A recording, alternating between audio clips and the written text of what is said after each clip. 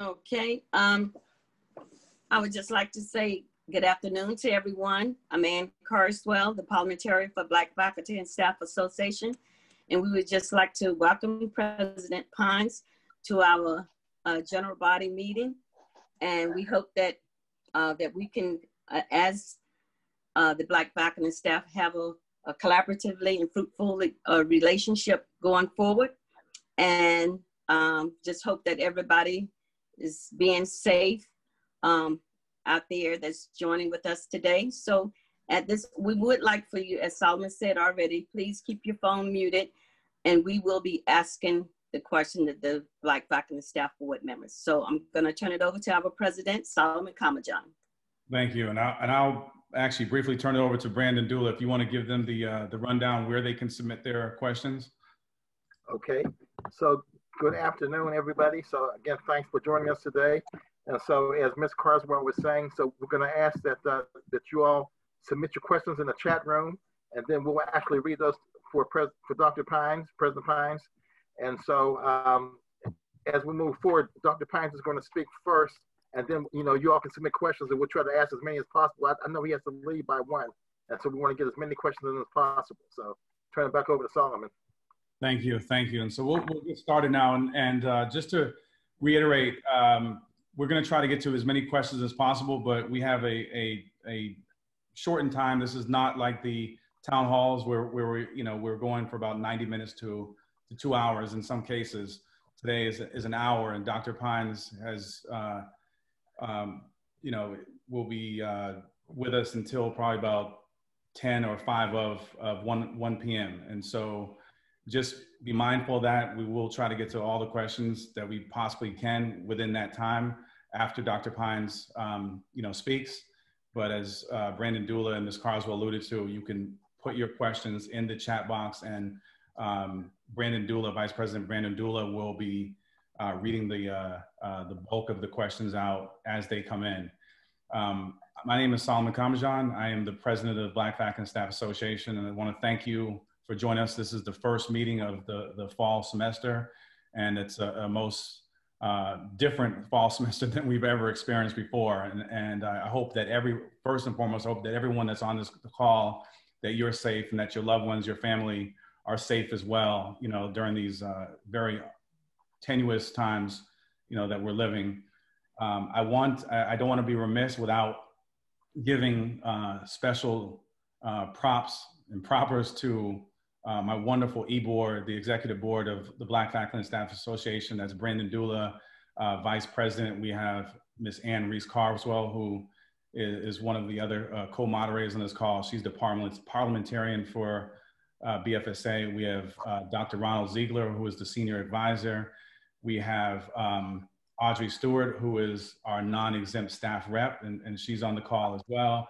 We have Tina Lowrick, who is our treasurer, handling the money and all that good stuff. And we have Dr. Joseph Richardson, who is the faculty representative for Black Faculty and Staff Association. And he actually is the new, he's the new interim chair for African American Studies Department. So with that being said, I would like to welcome the new president of the University of Maryland onto this,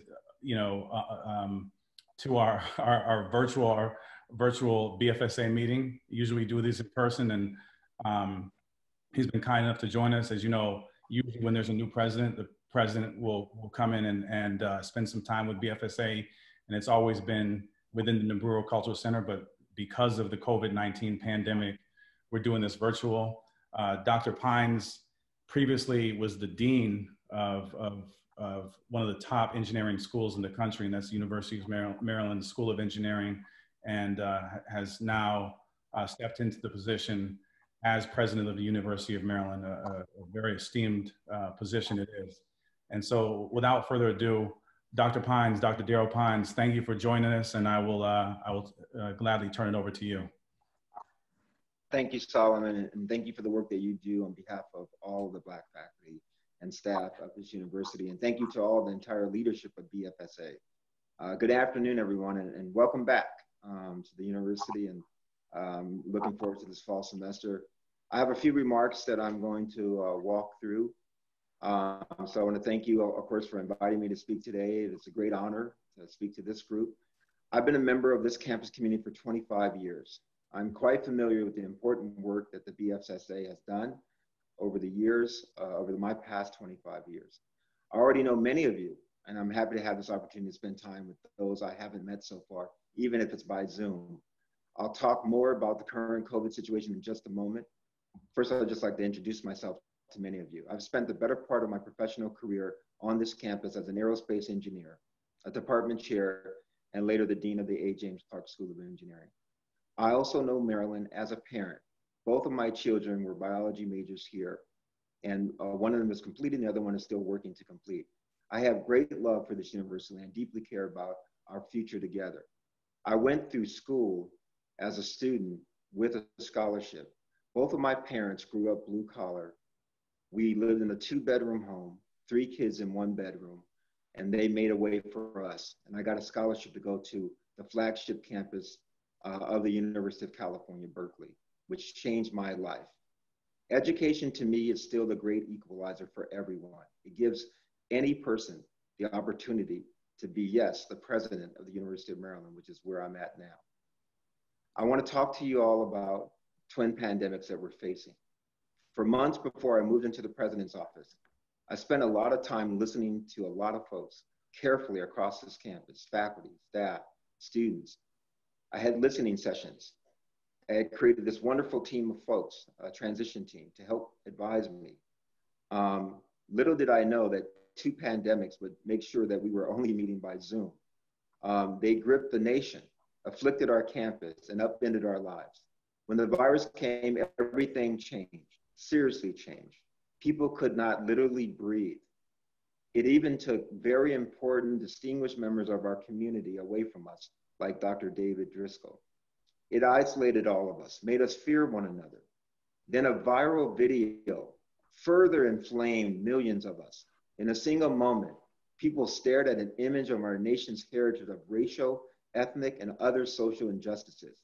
Both pandemics took our entire breath away.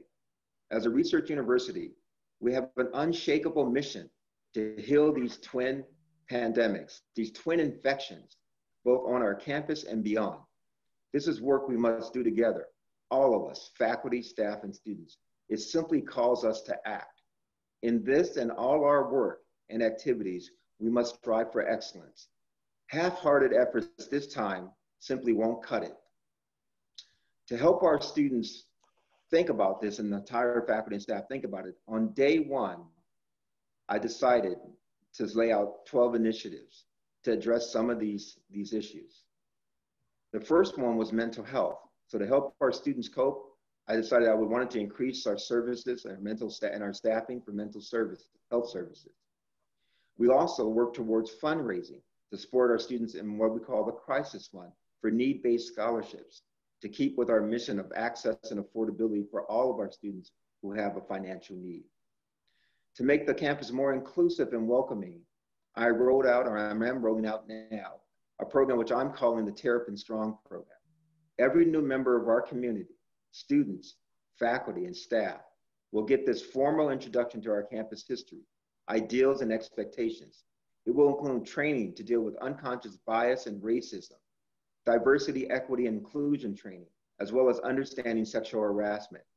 We have done this program successfully in engineering for the past 3 to 4 years. So I'm simply expanding it to be campus-wide with some autonomy in the individual units and colleges. No one can afford to be willful or blind to these concerns anymore. I'm working to name our newest residence halls in honor of 2 African-American pioneers, trailblazers, who were among the first to live on our campus in the 1950s as the state of Maryland began to desegregate. Those 2 individuals named include Hiram Whittle and Elaine Johnson Coates. The chilled silence and open hostility that these pioneers endured required great courage during that time and can inspire students today. I also want to recognize that the first 2 Asian American students who experienced their own special challenges will also be named or have their names on the other new dormitory or residence hall. We will also strengthen our curriculum in the areas of diversity, equity, and inclusion. and have authentic conversation about anti-racism included in our coursework. The University Senate and its Diversity and Respect Task Force will ensure shared governance as we do this important work to be inclusive in our curriculum. We have begun a series of steps to enhance community policing. Police Chief David Mitchell agreed with me on the first day that we should end the Defense Department's program 1033 that gives old military equipment to campuses. It has now been debarred and debanded from our campus. It has no place here.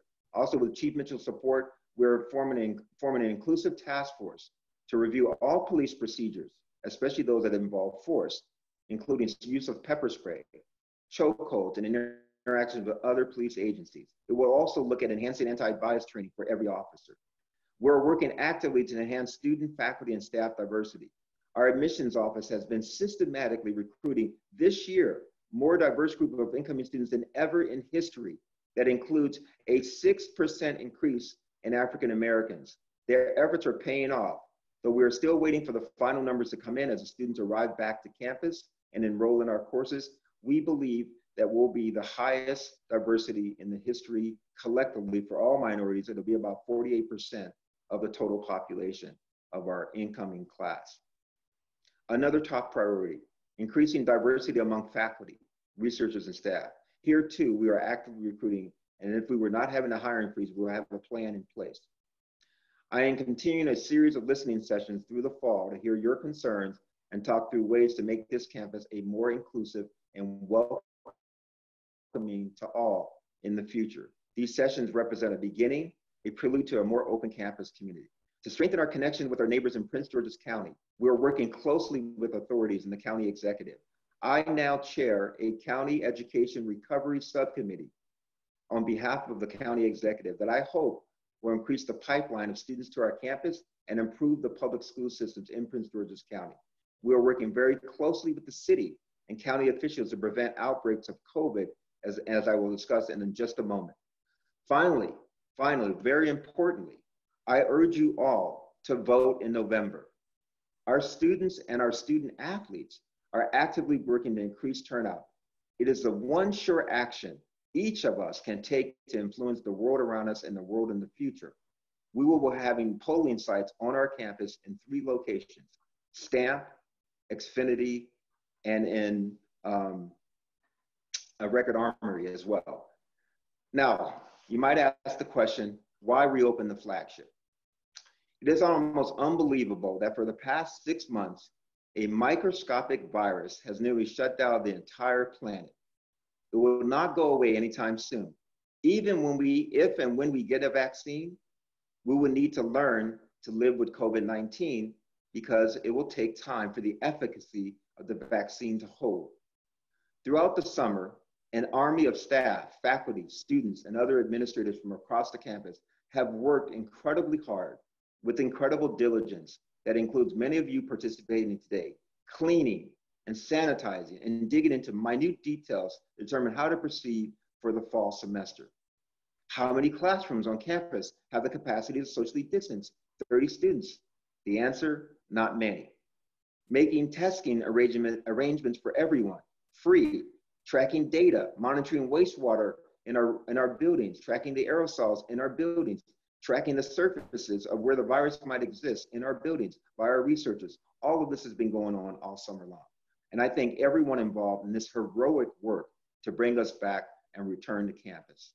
The task is even more difficult because there are sharp differences in what people want. Some of you here today need to minimize all contact because you are at higher risk of infection. You might have a pre-existing health condition. You might be immune compromised. I totally understand that and I totally respect that. And I'm very sensitive to individual concerns of individual faculties and staff. Others need to keep working and cannot do it from home and must do it in person. Many students crave for the camaraderie and the experiences they would have only if the physical campus is open.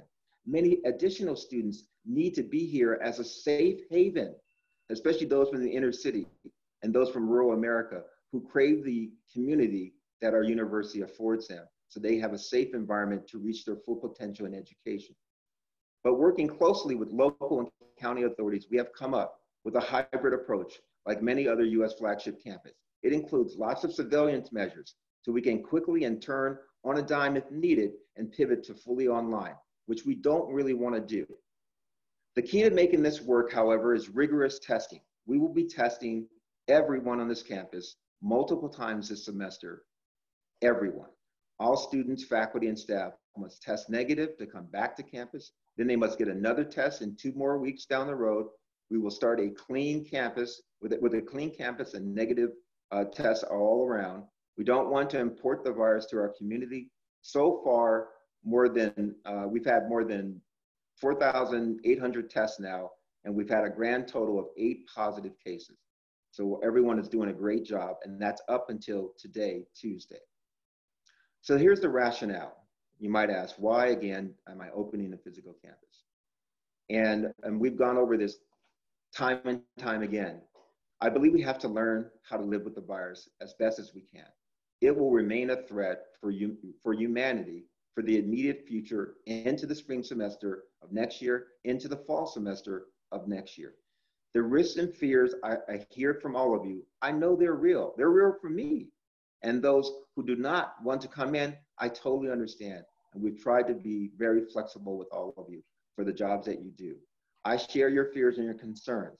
On the other side of the scale, there are real risks and costs locking down the campus. And I'm looking for a reasonable combination of the balance of the health side on one side and the ability to minimize the risks on the other side. We know quite well what other campuses are doing in the DMV region and around the country.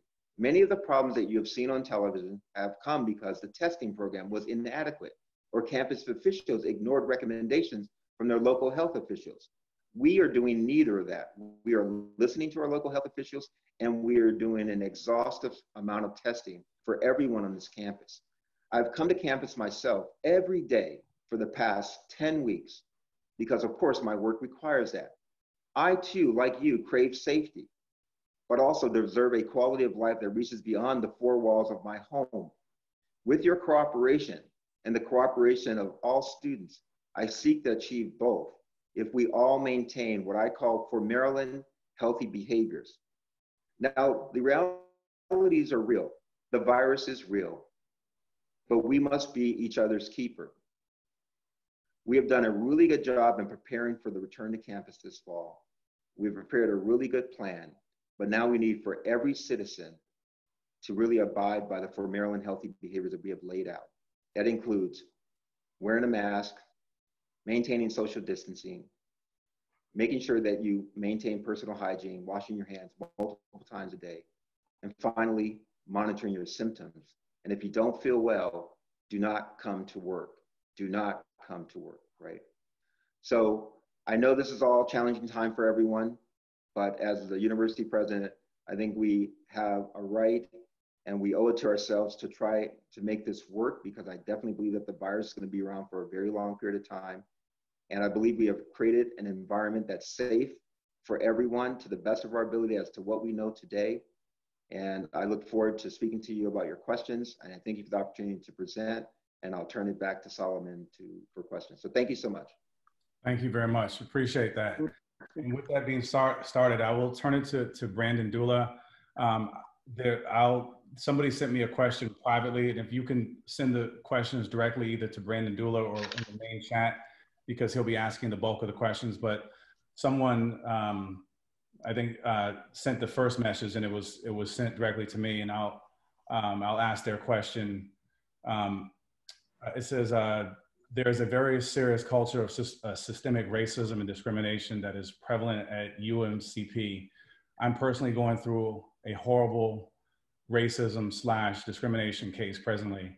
While Dr. Lowe moved things in the right direction, how do you plan to deal with this very serious issue during your administration?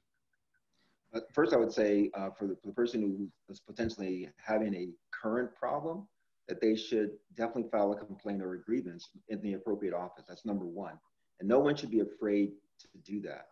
You can do that in multiple ways. You can do it obviously anonymously, and it starts the process of an investigation. So I think that's really important that people should know that they have the freedom to do that, and they should do that. I think in my 12 initiatives should give you the signal that I care about this problem. I don't know how one could not see that on day one from the initiatives that I laid out, and what I just spoke to you about all the issues that are faced in our society, especially those related to social injustice. So it will be top of mind for me to make sure that we can root out systematic racism throughout our university and make it an incredibly inclusive environment, and so that every person, faculty, staff, and student, can reach their full potential and be successful. Thank you. Brandon? Okay. Dr. Pines, the next question is from Nathaniel Sims. How and when will we be notified daily where a person or persons tested positive for COVID-19? Could you say that again? How and when will we be notified daily where a person or persons tested positive for COVID-19? So I don't understand the premise of the question. Let me just try to say broadly what's going on. So we've created a transparent dashboard, Nathaniel, that you can go and look at every day on a website, which tells you how many folks at University of Maryland has been tested per week, per day, and it tells you how many people have tested positive. Now, the individuals who are to test positive, it's confidential to them. It's a privacy issue. So they get notified directly by the head physician of our University Health Center, Dr. Sacred Bodison. So if you test positive, faculty, staff, or student, you receive a phone call from Dr. Bodison immediately. And then you'll be told to isolate. If you're a student, you'll be told to isolate on campus. We've created a couple of residence halls that we're using to isolate our students and quarantine our students to create a safe environment for all parties, and then let them be in those environments for about 2 weeks. And then they come back and they have to get tested again before they can come back to their normal residence hall where they were, or even if they're off campus. So that's the process. I hope that answers your question. Okay, next question. Was there any resolve with the issue of the 2 students who carried out the George Floyd challenge? I don't know what you're referring to. We'll move on from that. If for Wantel, can you provide more information, then we'll try to maybe come back to that. Next question.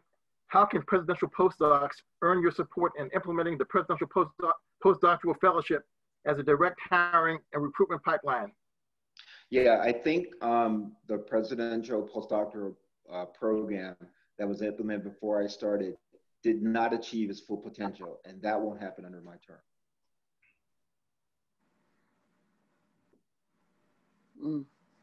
Next. Okay, next question. So I'll sort of paraphrase this. So how is the university going to make sure that DOC's bus drivers will be kept safe and have full information as students return to campus? And so I don't understand the premise of that question either. So drivers came back to work. Many didn't have safeguard stickers, I guess. Didn't have stickers on the buses? Right, the safeguard, yeah, the bus was sanitized. I think I think the idea there is to work through the Department of Transportation, which is led by Mr. David Allen, and to make sure, and I'll talk, if you like, I'll talk to David Allen and make sure that all these issues are resolved as it relates to our transportation providers on our buses. Okay. So I'll take it as an action. Okay. Next question from Maria. I work at UMD as a part of the housekeeping staff, but I have kids I need to take care of at home because in-person school isn't happening. How is UMD going to help workers who have children, needs, and are forced to choose between the jobs and kids? I think this is the biggest challenge that everybody has, not just our housekeeping staff, every human being on this Zoom call. If you have young children, it doesn't matter what your job is, it is very complicated, the work-life balance issues.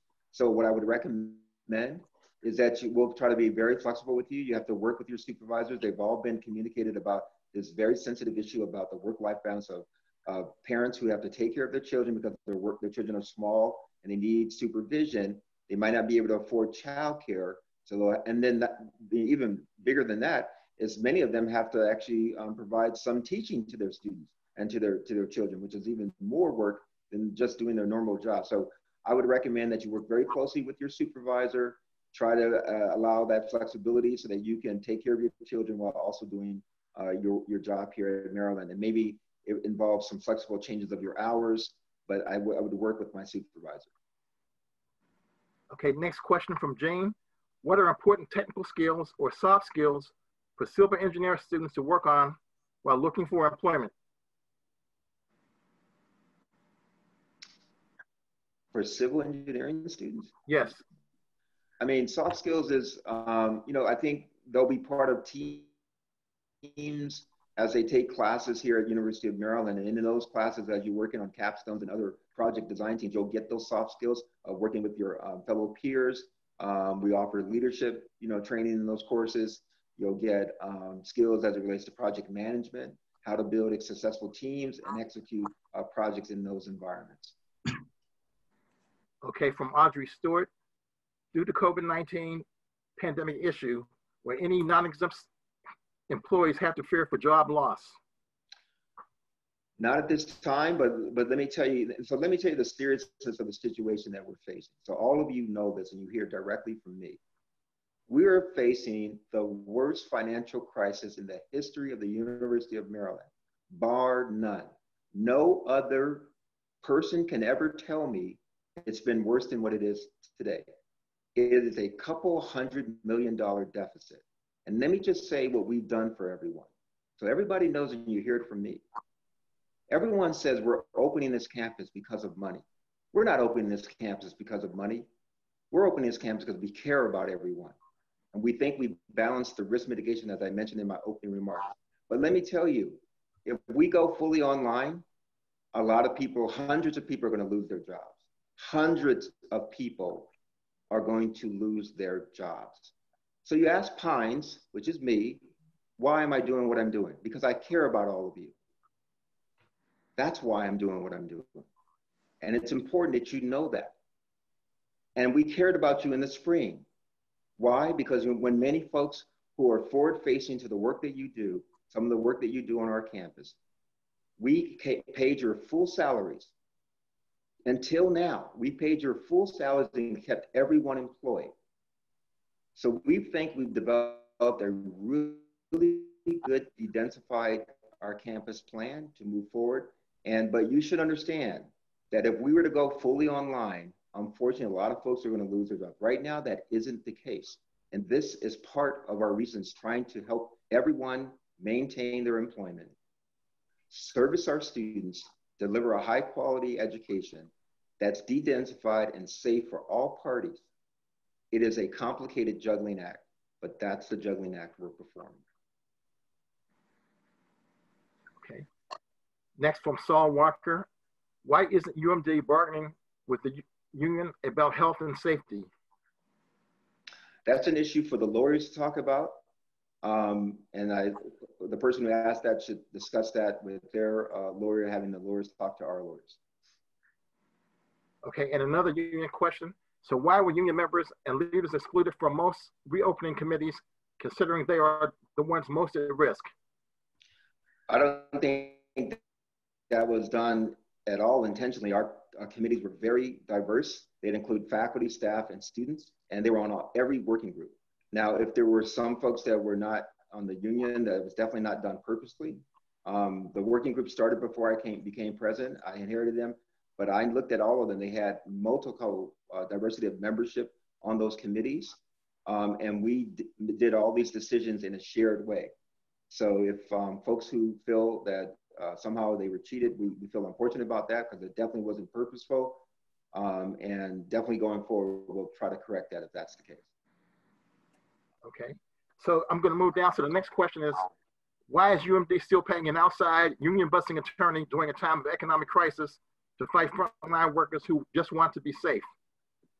I think that's not a question that deserves an answer. I mean, I think that's a baiting question that's not necessary at this time.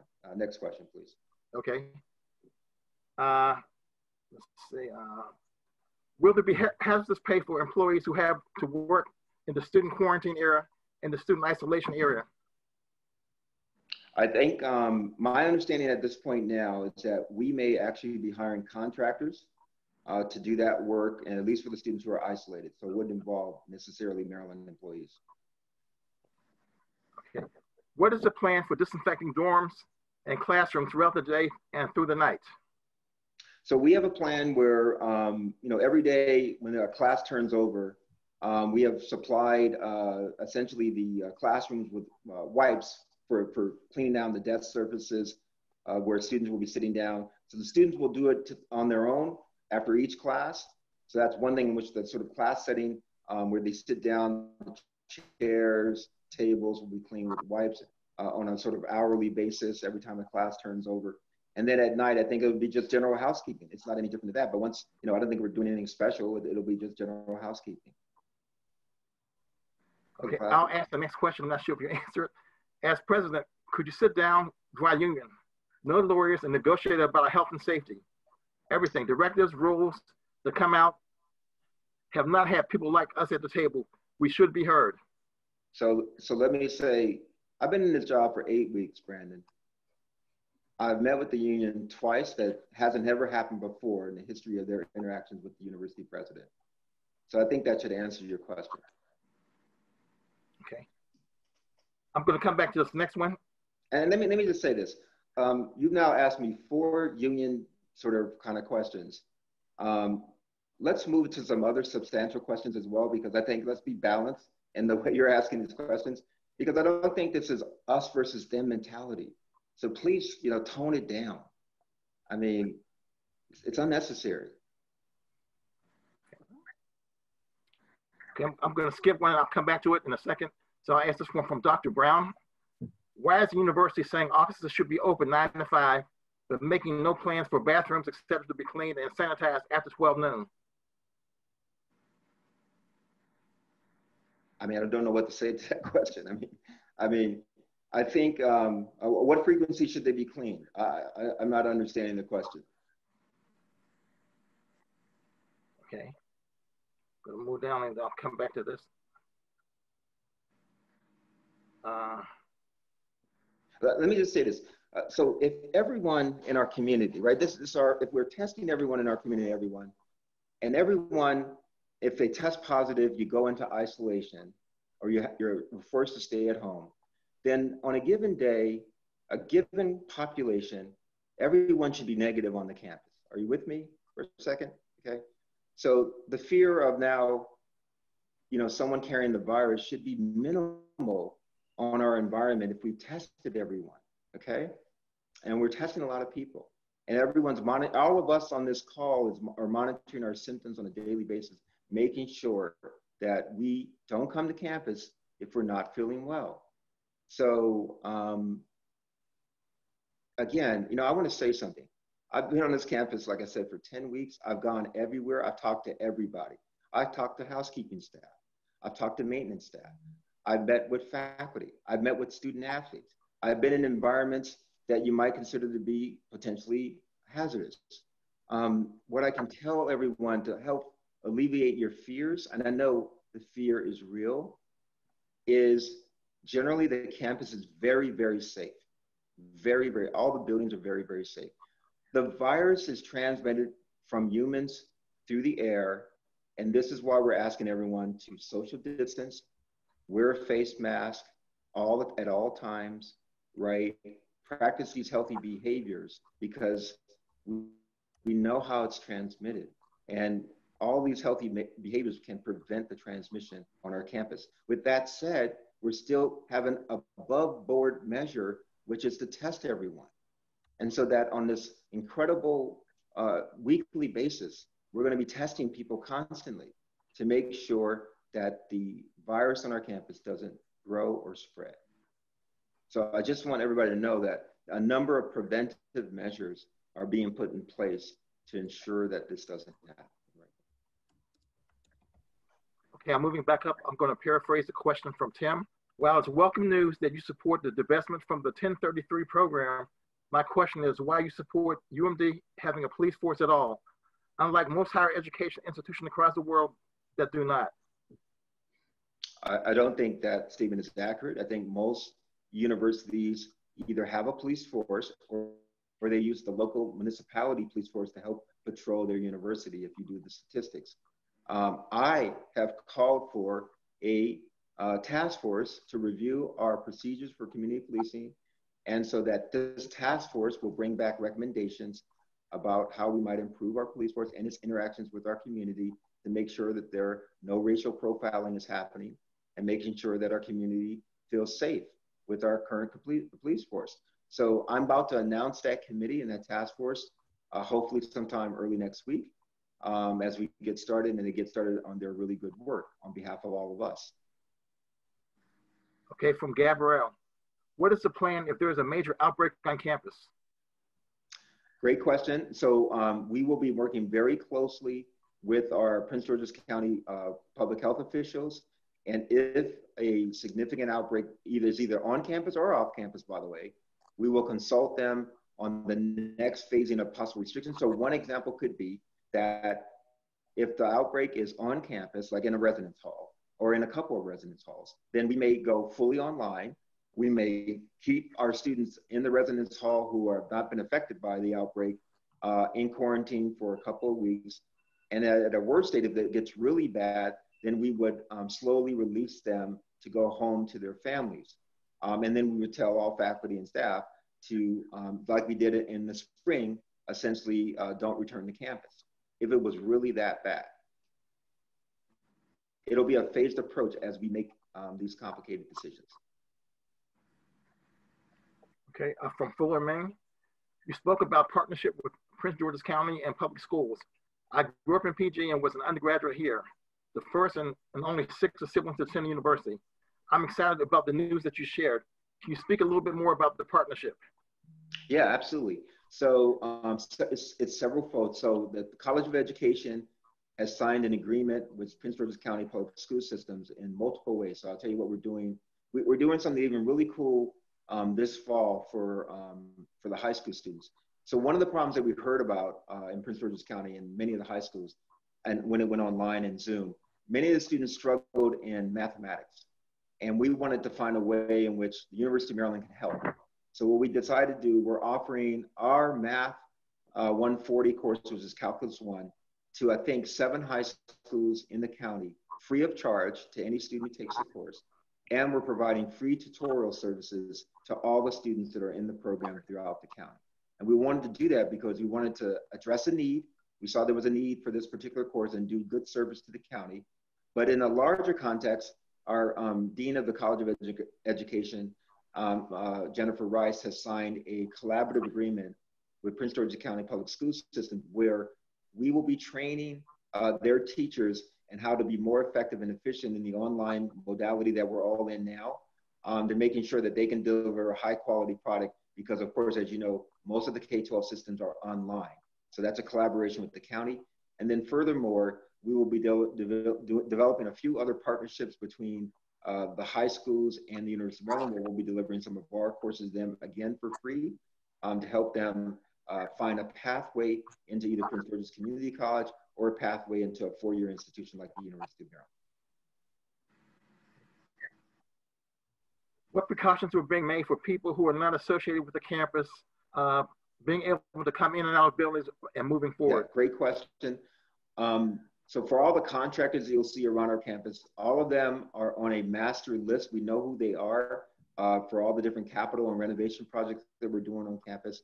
And then other couriers are asked to sign in, and all of them, even the contractors that are working on our campus right now on the capital projects, have to have a COVID test weekly, and it's done by their construction firm or their particular firm.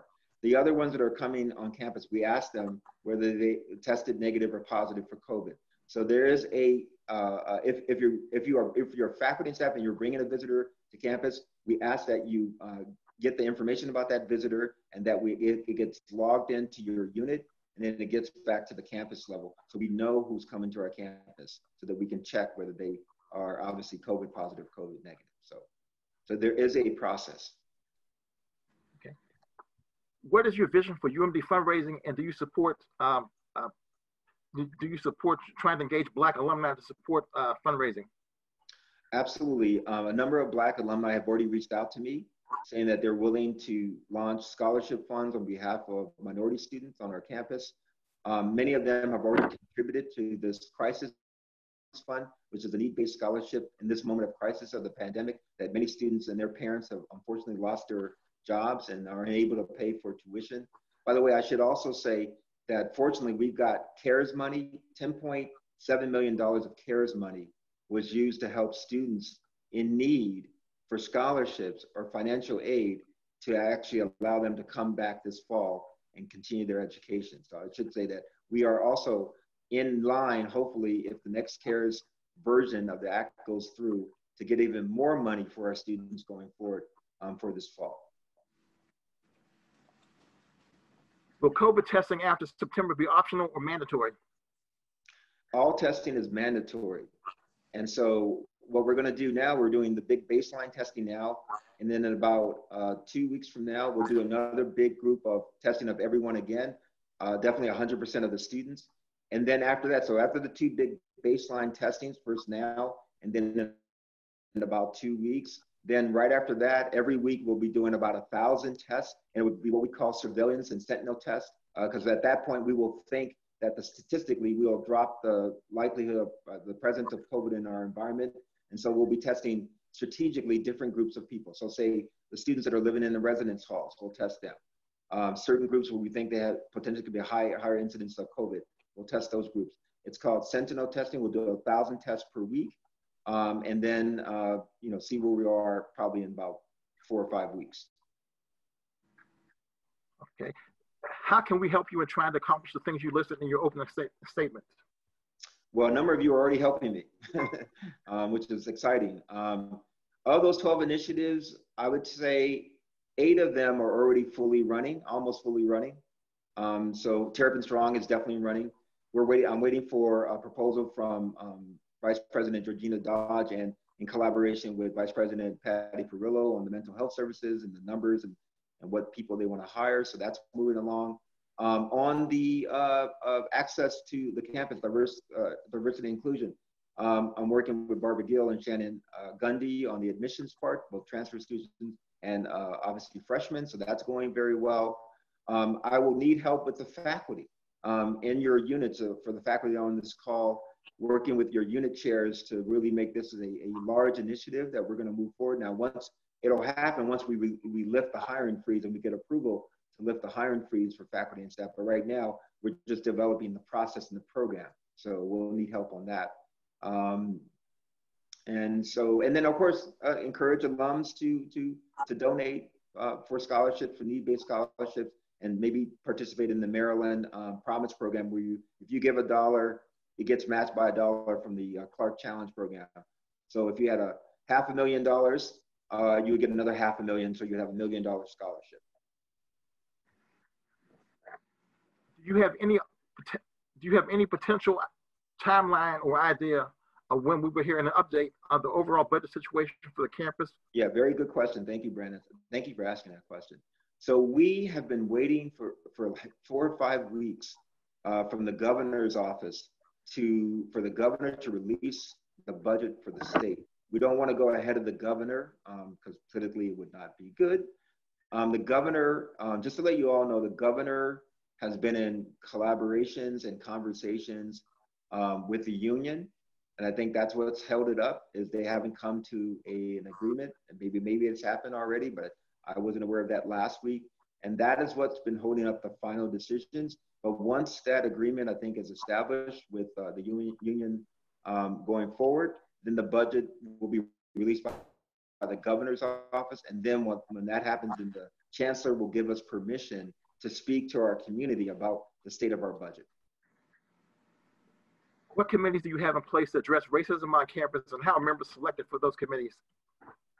Well, I think the Office of the Diversity and Inclusion is the first point of interaction to address any issue that you're having relative to racism. I think we also have, if you are filing an grievance again, as I mentioned earlier, that you should get in contact with the appropriate office for you to file that grievance. But I don't have a standing committee on racism per se. Okay, this is kind of a follow-up to the earlier question. So a staff member asked, what happens if your supervisor doesn't support work-life balance in terms of childcare? Then I think you have to, talk to that person's supervisor because that's the next step. I mean, it's a serious issue. All of our people have been told that this is a serious issue for everybody. It's for everybody. This is the most complicated situation we all have ever faced with the work-life balance in the history of our university. So everyone has to be flexible and sensitive to these issues. It's complicated. People are under a lot of stress. First, you're under stress under the virus. Then you're under stress under financial conditions. Then you're under stress because your children have to stay at home and be in the background of your Zoom call. You know, it's crazy for everyone. We all know it. So I would say take it to the next level. This is sort of a follow-up to the first question from Wantel. So I was talking about the George Floyd challenge. So there were 2 students at UMD who mocked, I guess, the George Floyd killing and was trying to find out what happened to those students. Is it going to be resolved? I do not know, so I would have to look into that. I think the issue, was sent to the Office of Student Conduct, and I'm not sure if those students were reprimanded, but I can find out, and I can get back to you, Brandon. Okay.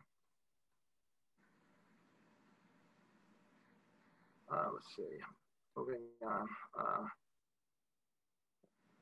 Someone asked a question. So, how can folks be hired? Well, I can't really. I can't decipher that. Sorry. Let me move back up. I guess a question from Saba. So, will you publicly acknowledge Black Terps Matter? What does that mean? Publicly acknowledge. Saba, I talk to you every time you respond to me. I talk to you all the time. So therefore, I'm acknowledging you. I met with you. I showed up at the protest Thursday before the first day I started on the job. But what do you mean by acknowledging Black? Of course, I have acknowledged Black Terps Matter. Of course, I have acknowledged Black Lives Matter. What are you getting at? I don't understand the question. Sorry, can I tune in here since he's talking to me? No, I mean, just because he literally said my name and was talking to me, that's all. I want to reply real quick. So what I meant by please publicly acknowledge Black Terps Matter is the fact that I emailed you in your office 8 separate times in the past 2 months about various issues across the Black community. I did. Issues ranging from the thing that you eventually added into your initiative, like the increase of admitted Black students. But I've also talked about how the administration building was recently renamed. That's a big issue for me. I'd like to talk to someone from your office or you about that so you can understand the severity of this for the Black students at the University of Maryland. In addition to that, this whole thing about you not knowing about the George Floyd situation, for me, that hurts. Because me and my Black peers that actually go to this school had to sit and look on Instagram to see 2 non-Black students mocking a national situation. We had to see that over and over again until we could try and find justice for George Floyd. Black students knew about that.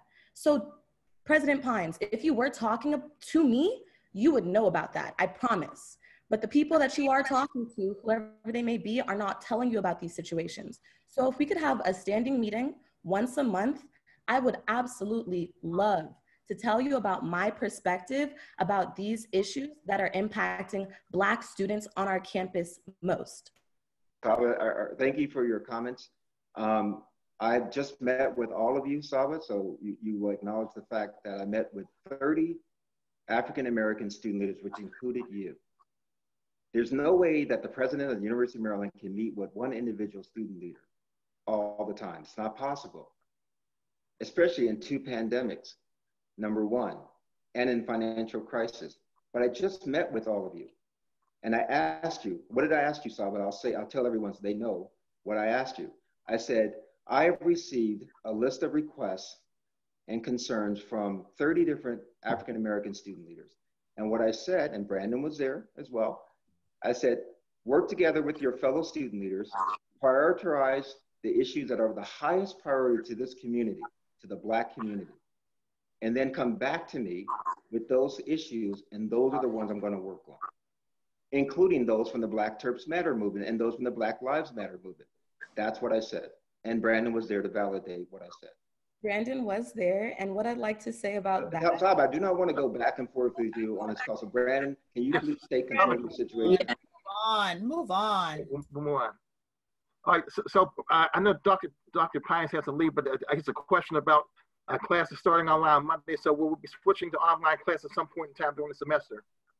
I hope not. I hope that if we all follow healthy behaviors, work together as a community, that we can still have the physical campus fully open, keep our COVID count very low, take care of one another, care about one another, like I care about all of you, and do our best to get to the end of the semester to the best of our ability. That's what I hope.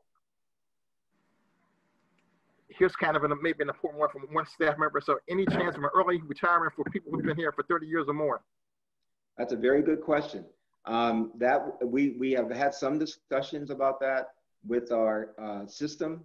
We hope that they will have those discussions with the governor's office and the Department of Budget and Management so that we can pull together a retirement program for those who might want to retire in the next year or so. But we don't have an answer today. It's a work in progress. Okay, I'll paraphrase this from Dr. Kim Nickerson. So if students have large parties off campus, what's going to be the response of the university? A very good question, Dr. Nickerson. Thank you for asking that question. So we have been working extremely hard with the City of College Park and Prince George's County. And we have also are going to leverage our student code of conduct. So we have obviously sent out a series of messages to our students about large gatherings and parties and apartment complexes, both indoor, outdoor, large gatherings anywhere in the community of the City of College Park. You can literally be suspended if you host a large gathering or even participate.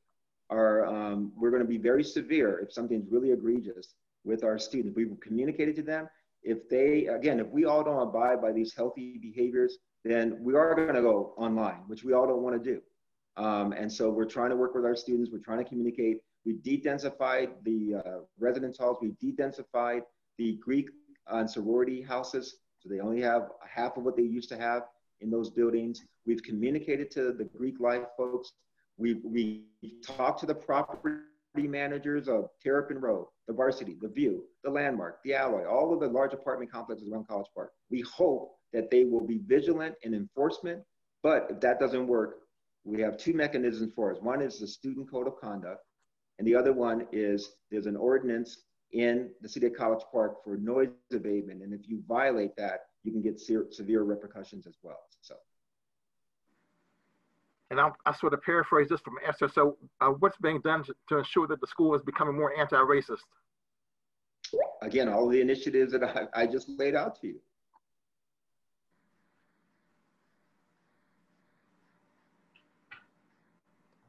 Next question. I'm trying to move around. Let's see. Okay. Maybe time for one or two more. So I want to ask the question from, I guess, from the Black Faculty Staff Association. So in the past, the administration of the university used to meet with BFSA, I guess, yearly or bi-yearly. And so we're hoping that can happen again, because many of the things that happened at UMD came about because of BFSA. So hopefully we would like to meet with the entire, presidential cabinet. I think we could have a panel discussion maybe later this semester with a few people that you might want to hear from. And then maybe do it again next semester. Solomon, I'm going to turn it over to you. All right. Well, I think that is, we're right up against it. It's about 4 minutes to 1 p.m. And we said we're going to be ending the dialogue with Dr. Pines roughly around 5 of. And so on behalf of Black Faculty and Staff Association, want to thank you and look forward to, as Brandon said, continuing the dialogue, further down the line on the semester, because, personally, I can say that BFSA has been on the front lines with a lot of progress, a lot of different struggles, social justice struggles and struggles on behalf of students and faculty and staff of color for quite some time, long before I even came on campus, but certainly during my administration with the e-board and the wonderful people that we've worked with, the coalition that we've worked with, students, union and otherwise, and community members. So I look forward to hopefully having a transparent and strong working relationship with your cabinet, to try to advance this university to where it needs to be. Thank you, Solomon. Thank you, Brandon. Thank you for having me. Thank you, everyone. Okay. President Pines, before you go, this is Ann Carswell. I would just like to say, once again, thank you for coming to be with us today. And also wanted to ask, as some of our former presidents have done, if you would become a member of the Black Faculty Staff Association, and it's only $20 a year. Okay, not a problem. Done. We have one to get in contact Solomon, with your. send me a link where I can go register. All right, thank you. All right, thanks so much. All right, take care. Take care, everyone. Have a good day. Bye. You too. Have a good day. All right, thank you. So as we follow up, Brandon, hold on. I'll be right back. I've got the numbers. Okay, Ms. Carl. At this point, we're gonna go to usually announcements, and if there's any follow up from the meeting, if anyone wants to chime in very quickly. Couple minutes. Yeah, certainly. And you can ask a question. You don't have to type it in now. If someone, you can kind of raise your hand and type it in, and Ms. Carswell will see you, and Brandon will see you. But while they're doing that, I do want to let folks know that, as an announcement, because of COVID, as you know, because of COVID, we were not able to have the BFSA conference that was scheduled in April. So we were supposed to have a BFSA conference scheduled in April, and that kind of upended things. And so what we're doing right now is because of all these different, it's just an awful, awful situation that we've been in. But I think that a lot of us have learned a lot of different new skill sets. And so one of the things that we've learned is how to actually have meetings effectively on campus. And so what we're planning right now, our executive board, is we're planning to have that conference virtually with breakout rooms, with speakers and so forth, speakers from the union that will have breakout room. You know, I think Stuart Katzenberg, who's on, and Sally Davies and Saul Walker, a breakout room about knowing your rights, you know, Don Mitchell and so forth.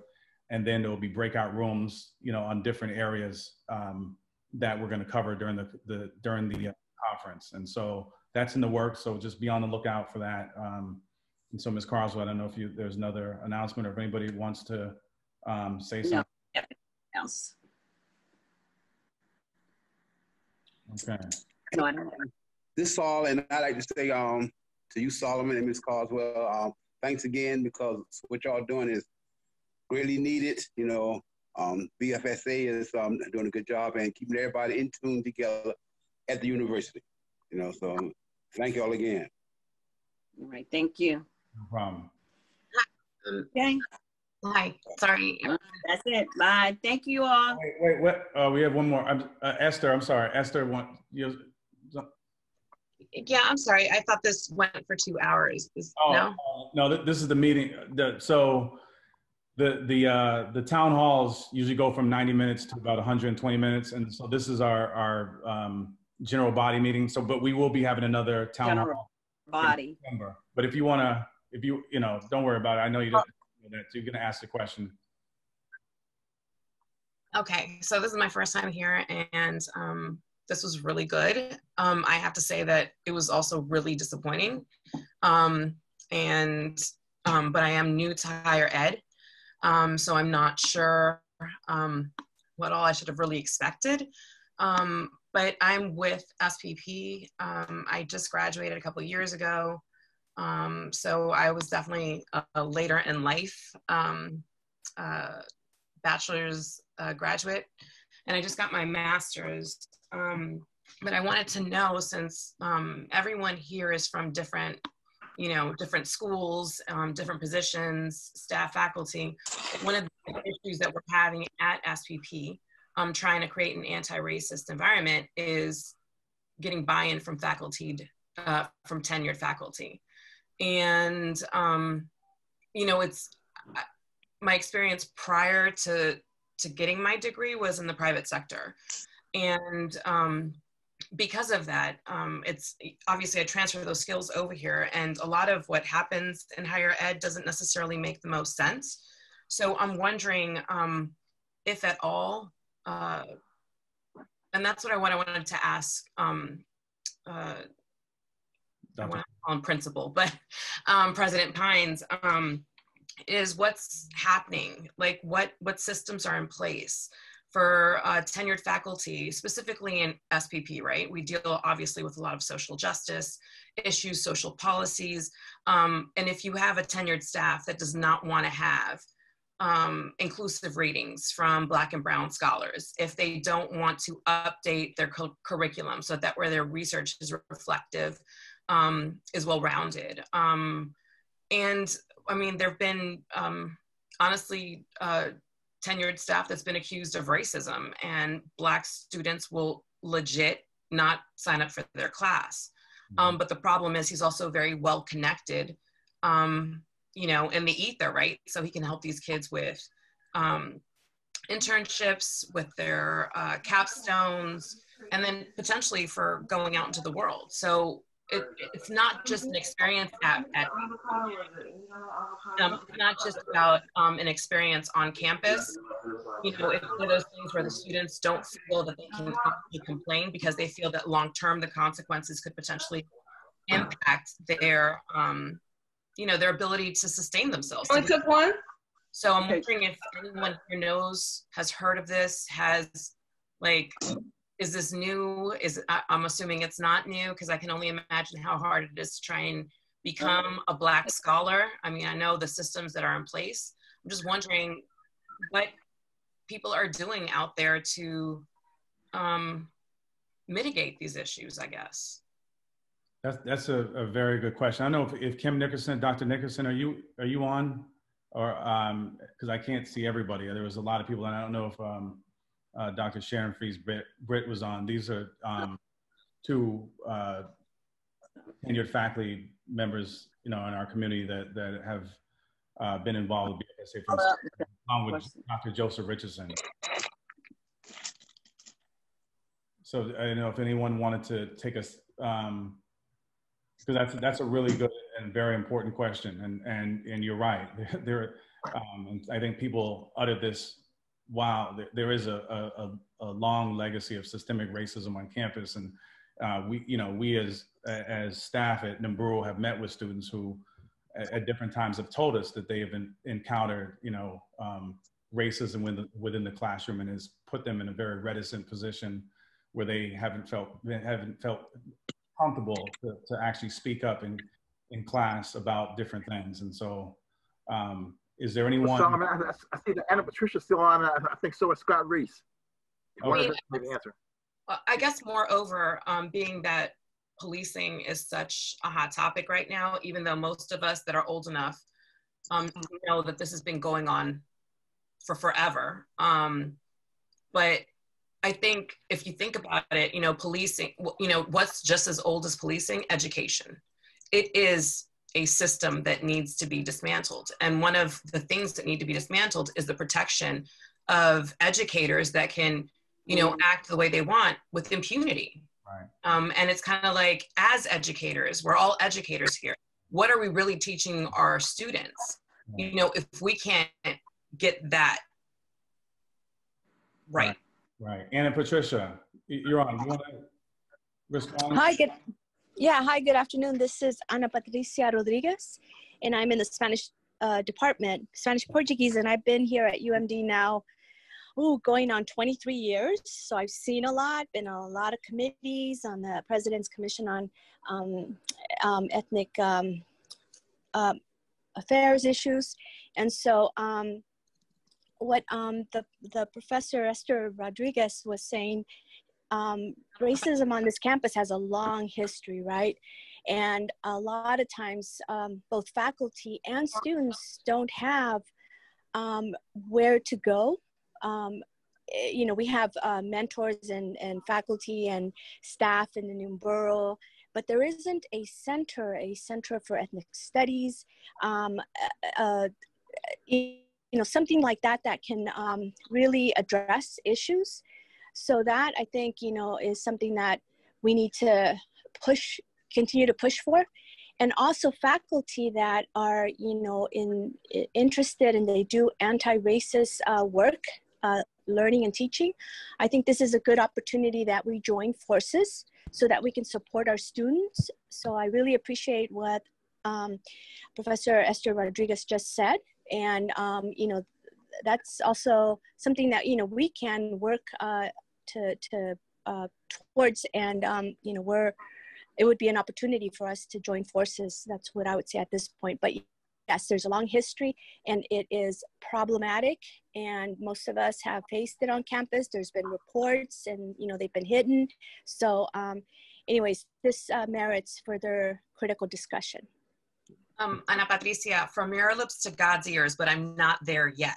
I'm not there yet. I'm actually trying to navigate the same systems, but it seems like the more you speak your mind, the more you're dismissed, I guess. But I'm working right now currently on a civic initiative, and I wanted to talk to you about that anyways. But that being said, I just wanted to make sure that everyone knew I'm not a professor. Okay. Thanks, I appreciate that. And Esther, if you can email me offline, just at solomon@umd.edu, solomon@umd.edu. We actually have a breakout, we have a subcommittee within Black Faculty and Staff Association that is tasked with addressing systemic racism, structural racism on campus, and have been meeting throughout the summer. And and at the very least, I think that your, what you spoke about would be one of the issues that we would welcome, welcome the task of deconstructing and actually, putting some action behind, because we are, and I just want to put this, we are an independent organization. So we're not going to tap dance for, at least as long as I'm not as president, we're not going to tap dance for, high ranking officials on campus, whoever they may be. Our job is to serve the interests of our constituents. And so if it means, saying things that make people cringe, but they're the right things to say and the right things to bring up, that's what we're supposed to do as executive board members of BFSA. And that is why we moved to become an independent entity and to sever ties with the university in terms of our website. Not even things like our website or bank accounts are not connected to the university, so we can operate as autonomously as possible. So just email me offline, and I look forward to working with you. Absolutely. And I mean, I'm Puerto Rican, but I guess I don't look the part. So I am now utilizing that privilege to get myself into spaces and demand some action. That being said, that might get me into a lot of trouble, but I don't care. I'll do it as long as I'm here. All right. But thank you for inviting me to be a part of that. No problem. Hi, everyone. Thank you for sharing, Esther, and thank you, Solomon. I think that based on everyone's agreement about systemic racism on campus and how it's been a real historical issue, it's been embedded in the fabric of our campus. What does everyone feel about the systems that are already in place to investigate those sorts of things? Because Dr. Pines made remarks that those things need to be reported and people shouldn't be afraid to report. And although I agree with that, I'm not sure how effective the systems or the investigative procedures or departments actually are. Does anyone have any personal experience with using different departments on campus to lodge complaints, and whether or not those things have been handled appropriately? I can speak on that. My name is Tony Harmon. I am special events supervisor in DOTS, and I'm going through a very, very horrific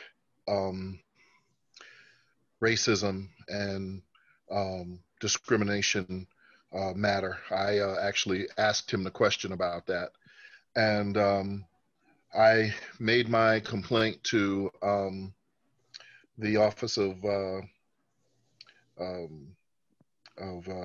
Sexual Harassment and Civil Rights, and they were, to be honest with you, just cold about it. They are not moving with any speed. They've kind of swept it to the side. I had to go and actually file a case with the EEOC, which is in the process now. And once they found out that I had done that, then that was like their excuse to, not even deal with my case. So I literally can tell you that they've done nothing with regard to my case. The sad part about my case is that all of what I've endured is going on under a executive director who is African American. And he has taken the company route rather than doing what's right. And so it's been very frustrating and very, it's been a personal hell to have gone through and to be going through. So I'm hoping that Dr. Pines will, take a very serious stance on this. I'm praying that his perspective and his past and his experiences will lead to him to have the empathy necessary to really take this serious and to see how systemic it is. He's been here a very long time, and that could be a very good thing for us, and that he could say, hey, in the time I've been here, I've seen a whole bunch of crap that I didn't or couldn't move on before, but now that I'm on the throne, I can make sure it never happens again. Or he could be a total company man and do exactly what civil rights and sexual misconduct is, which is to kind of sweep things under the rug so that, that the university doesn't look bad or anything like that. I apologize for being wordy, but it's been a real challenge, Tony, thank you for sharing. And I will tell you that I personally know of 2 other people that are currently having their investigations handled by that specific department, and they are very slow moving. There has been no real change, and they do look for, it seems they look for a reason to quickly drop whatever it is that you're saying needs to be investigated. So you're not alone, and I'm sorry that you've had to deal with this. But it seems to me like that could be a good first place for us to start as Black faculty and staff members to demand changes in the departments who are supposed to be investigating this sort of behavior, because we need effective things to be implemented. We need effective consequences, and we don't just need optics. And it just appears that most people are having an experience where it just seems like it's optics. Yeah, it's crazy because I'm actually an attorney who's not practicing anymore, but I'm an attorney who's actually practiced labor law before. I have my MBA. I'm pursuing another master's in human resources. I've actually applied for positions, having done the exact type of investigatorial stuff that they do. And I can't say based on how things go if somebody might have been more qualified than me for the job, but I didn't get the position having 4 working on 5 degrees and 17 years of experience doing that very same thing. So it kind of even made me feel some kind of way about that, because if you wouldn't want to pick up somebody who would actually be passionate about investigating these types of things, then what are you doing? I'm being honest. What are you doing? If I'm willing to, and this is before I had the case. If I'm willing to say, yeah, this is where I need to be, and I will be passionate about how to investigate these types of things, then it makes you wonder, what's going on, who are they hiring, and what's the mission of that department if it's not to hire folk who would be passionate about trying to investigate these things and bring them to justice.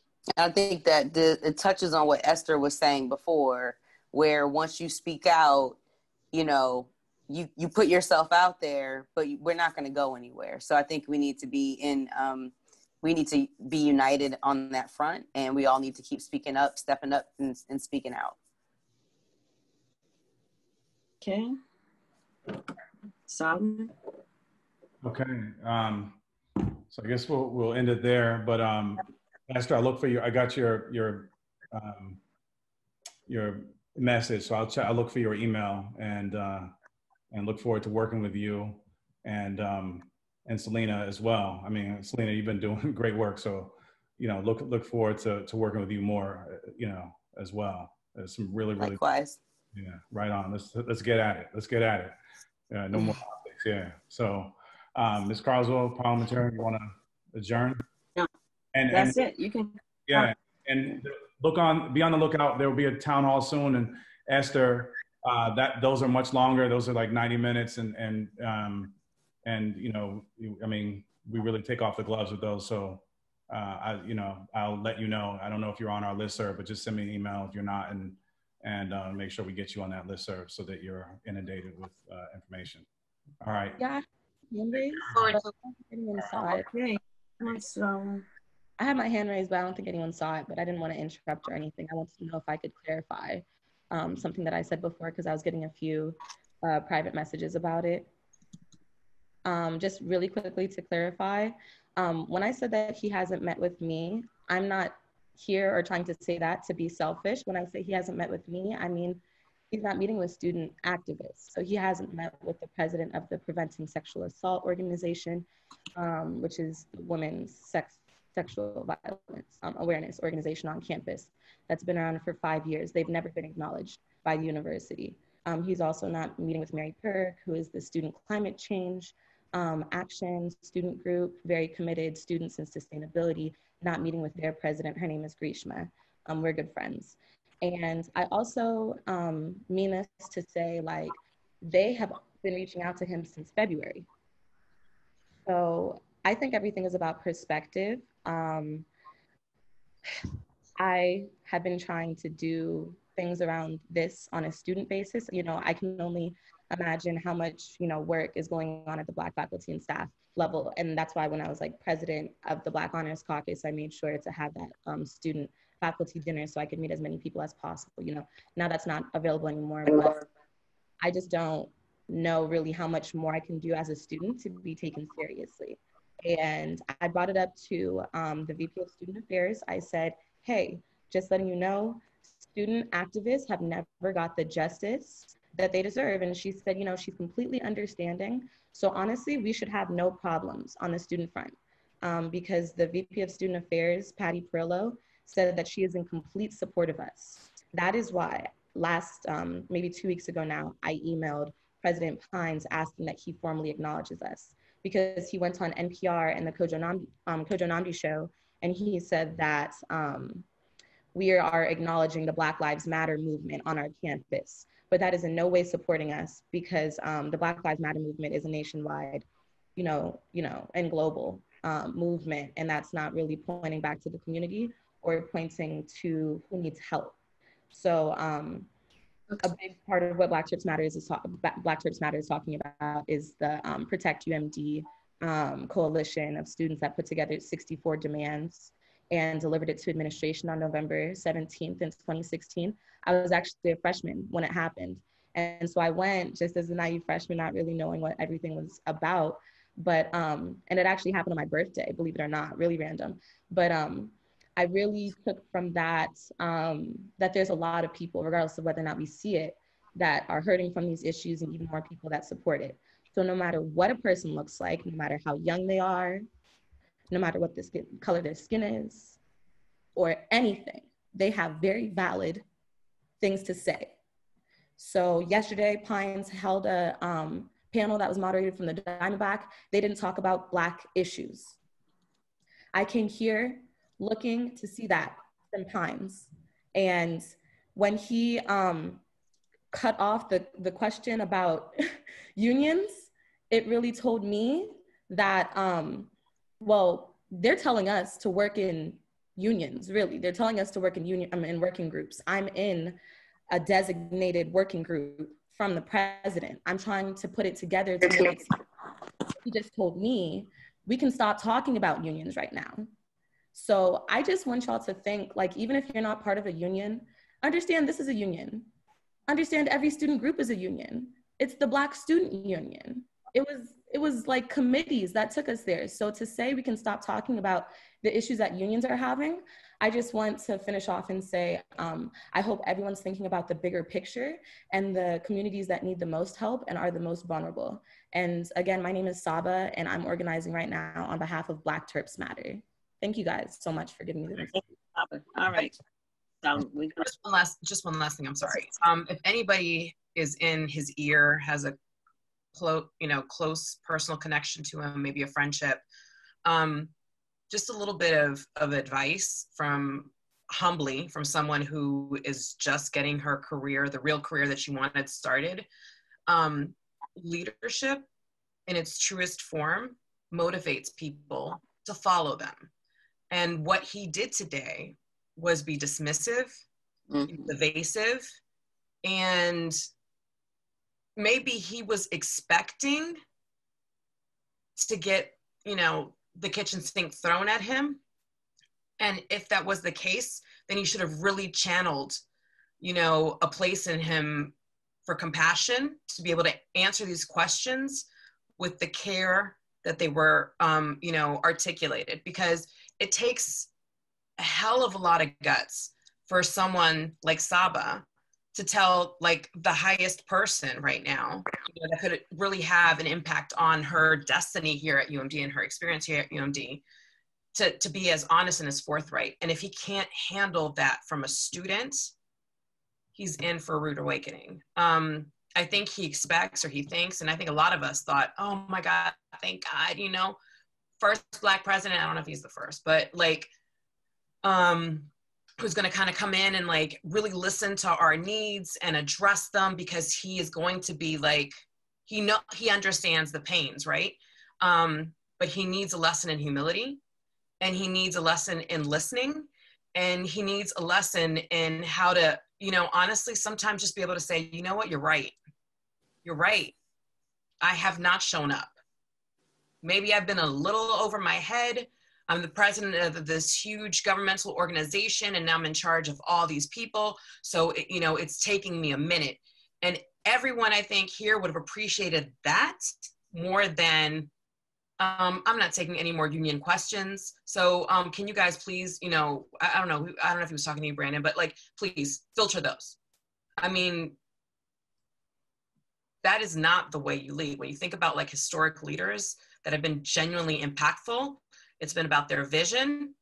And I'm not expecting him to be like an orator or anything like that, but he needs to be able to get, he needs to be able to prepare himself for these moments, so that way he does not come off looking condescending and evasive and dismissive. It was very off-putting. Thank you, Esther. And I will just give a little bit of context here. My name is Selena Sarji Singh. I'm an executive board member of AFSCME 1072, and we represent the employees that are part of the bargaining unit here on the College Park campus, as well as in all the other USM institutions. So we have been fighting for the health and safety of our staff, faculty, and students since March, and we've been in talks with the VP of Student Affairs and our elected officials since March. And I'm talking about consistent weekly meetings. So those meetings were happening before President Pines came into office, and we reached out to him immediately, and he did grant us 2 meetings. And so I think that part of what you're hearing is, what I'm noticing and observing is that President Pines seems to have an attitude of, well, we've already done X, Y, and Z, like acknowledge what we've already done. And don't you appreciate what we've already done? Well, I've already met with you. And it's just not thorough, right? So you're meeting us optically at the table, but you're not, there's no follow through. Because obviously we don't want to keep having to ask all these questions and bring these things up. The questions he was referring to that were union questions, I believe were personal. That was a personal remark against AFSCME 1072. And I believe that is because he feels like these issues have already been settled, and that why are we still bringing these things up?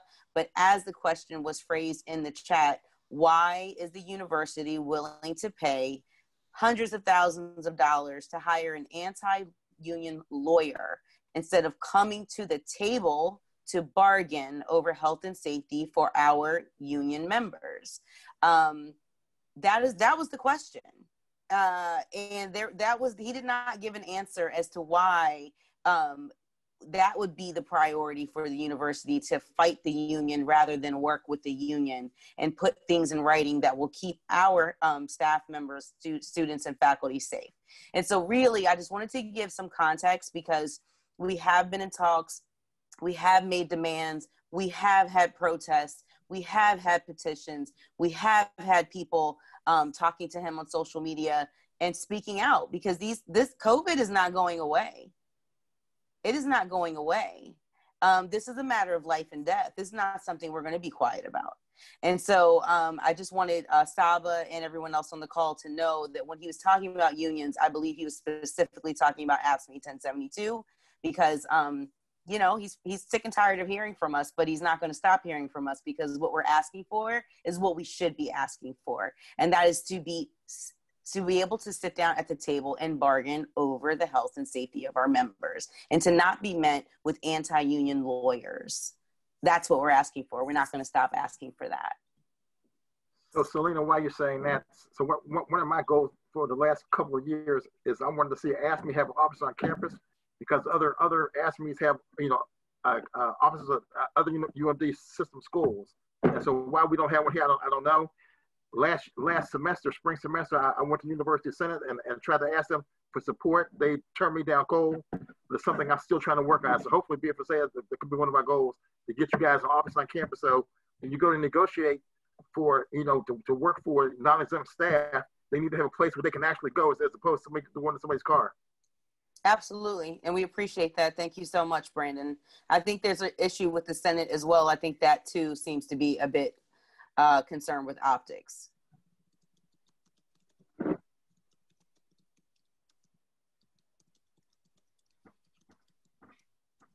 So is that it?